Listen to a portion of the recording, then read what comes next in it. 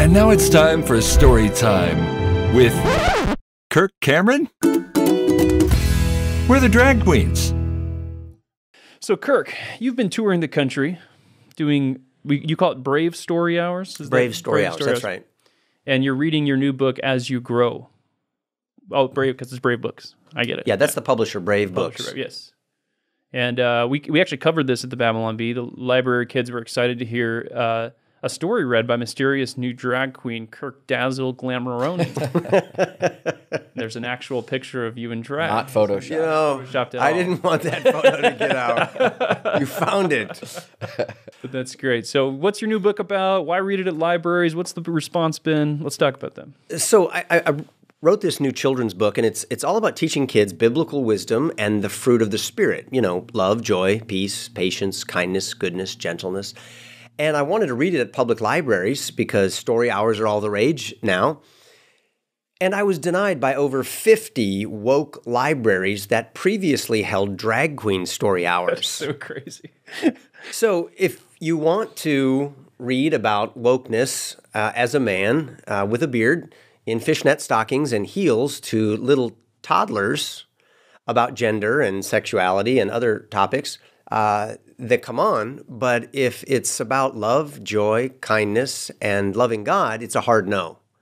And what we did was push back on this because we figured that would be the response from these libraries. And we wrote a letter. I gave them a free copy of the book and said, I think you'll agree these are the values we want for all of our kids, but if you persist in the discrimination because of my sincerely held viewpoint about loving God and others, I'm prepared to exercise my constitutional rights.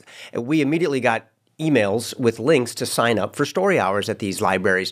And when we went to Indianapolis, which was the first one, who said that our community is not interested in your messaging, we had over 2,500 parents and children show up and overwhelm that library on all 6 floors, out the front door and down the street.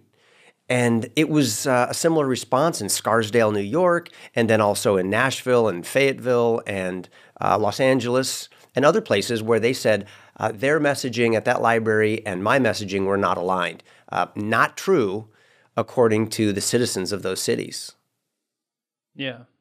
Well, and I could kind of understand if, I mean, not that it would be a good thing, but if they just didn't allow people to come in with outside beliefs or whatever to come into these libraries, it'd be one thing. Like, we just don't have people do that. Like, we have our own people do the library thing. But the fact that they allowed drag queens to do it, and then they were like, "Oh, you're this guy that's coming in, and you're a Christian or whatever." You know, it's so bizarre that point of well, and one of the interesting things that happened during this tour, and we're going to about 15, 20 cities to those public libraries before July, because we've got a big deal coming up in July. We were in Fayetteville, Tennessee, and we went there and had about 800 moms and dads and kids standing out in the rain and the cold with umbrellas waiting to get in. We were gathered around the flag outside the library singing the national anthem and God Bless America. We were praying in Jesus' name, and we were talking about solutions to the nation's problems.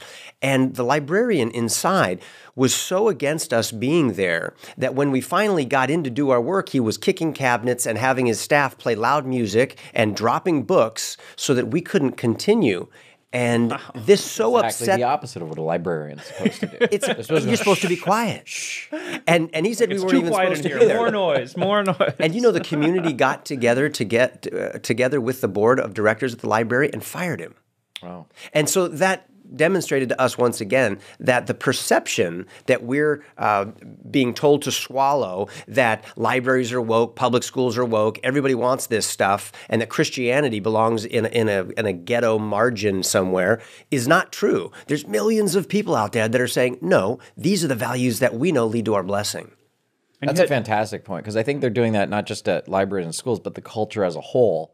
In every aspect of society, they're trying to push these woke values. This is what America's shifting to. Sure. This is what is important now. Doesn't that sound like propaganda? And it doesn't seem an elite it is propaganda, few pushing a message so consistently and so loudly that most people who just want to go along to get along and not get in trouble believe what they're told from authority figures.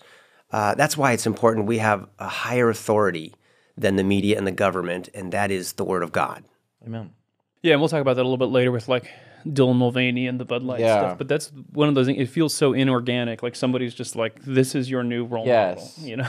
So these are when our Dylan values. Mulvaney popped up, I'd never heard anyone who was a fan of that first. It was immediately being pushed, and these companies partnering with. Right. These are interesting pictures, right? These they look like drag nuns, right? Like the Munsters in drag, and some of them, I think they were from a group called the Hillbilly Harlots, and they were there sort of blocking the kids' views and holding up these signs about Christian hate and stuff like that. But the parents actually turned it all around. Many of them were homeschoolers, and they used this as an object lesson for their kids to demonstrate the difference between light and dark, between like truth and error. You know that devil we teach you about? Here we go. You should bring little awards like for best costume that you just give out to the protesters. I need you guys there with me on this library tour. You win best costume. Let us know. Babylon Bee and Kirk Cameron doing a story. Let's go, baby. I would be totally down. Yeah, so we got these pictures. You can check them out if you're on the video feed there. Are you going to keep doing this? Yeah, we're going to keep doing this. We were just in New York City, and we were just in Washington, D.C., very interesting. There were still families showing up at these libraries, even though in D.C. we were there the day before Trans Day of Vengeance. I don't know if you heard about that. Yeah. But that, together with the tragic shooting in Nashville by that shooter, and we'll see what that manifesto says. But these Christians that are being targeted for their beliefs, and together with all of this trans anger, we're in a difficult spot. But parents understand this is our moment as the family of faith to demonstrate what courage and hope looks like and engage a culture by standing for what's right. And I've really been inspired by them. And apart from the libraries that are, opposed to this and resist it, have you found? I sure found a lot of libraries that are excited to have you there and welcome you. Oh yeah, there's tons of people. Yeah. Tons are saying, "Come to our library. Come to our library. We want you here." And it's interesting that people will say that, but then sometimes the leadership in those libraries will still oppose it. Mm-hmm. And again, that's highlighting the need that we have to engage culturally, not just say, well, we love libraries, but we need to be involved in preserving our libraries and guiding and directing our libraries by getting involved in the leadership positions.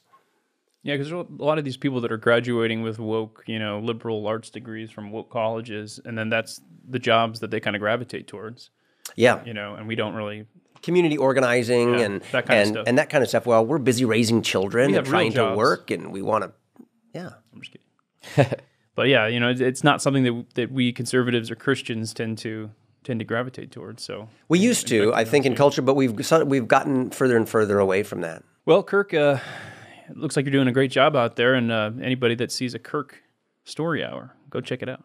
Are you a purveyor of fine goods and a patron of quality entertainment? If so, be sure to like, subscribe, and comment to support the fine institution known as the Babylon Bear. And if you don't subscribe, you must be one of those unfortunates who can't even afford an in-house sommelier. Speaking of which, Reginald, bring the 1906 Solemn Qu'est-ce que tu cherches?